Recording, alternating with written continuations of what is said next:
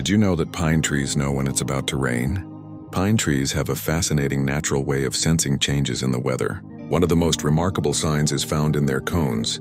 When the air is dry, pine cones open up, allowing their seeds to be released and carried by the wind. However, when the air becomes humid, the scales of the cones close tightly.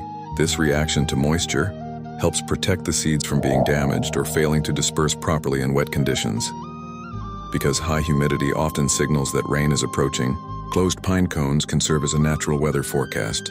Long before modern meteorology, people observed these patterns and used pine cones as simple barometers.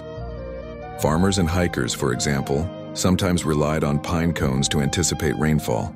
The mechanism behind this lies in the cone structure. Each scale is made of 2 layers of plant material that expand and contract differently depending on moisture levels.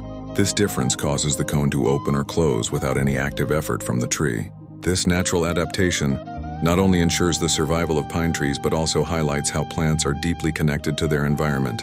In a way, pine trees truly know when rain is near.